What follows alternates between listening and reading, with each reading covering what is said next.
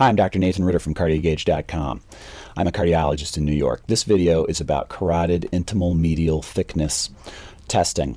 This is a relatively uncommon test. It's fallen out of favor over the past few years because it doesn't predict very well a person's risk for stroke or heart attack, but it could still conceivably occasionally be useful.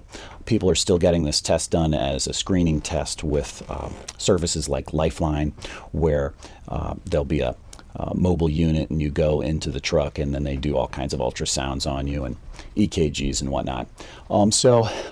Occasionally I come across somebody who's had this test.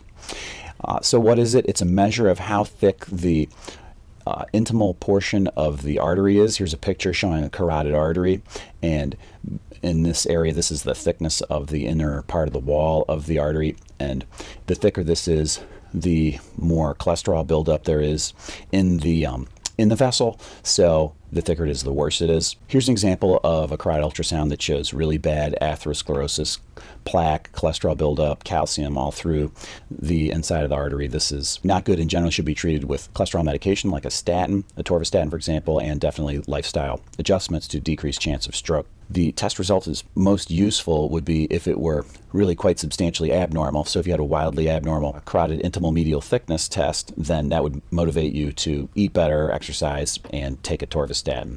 Bottom line, this is a test that I don't order. I rarely see people who've had this test done. I don't find it particularly useful. I think the coronary calcium scoring test is a lot more useful, and I would be much more apt to use that to assess my patients for their risk for having a heart attack, that type of thing. Please hit like and subscribe. It helps to get the feedback. I'd really appreciate it. Also, if you have any questions or comments, leave them below and I'll try to answer them or make a video about it, a topic that you're interested in.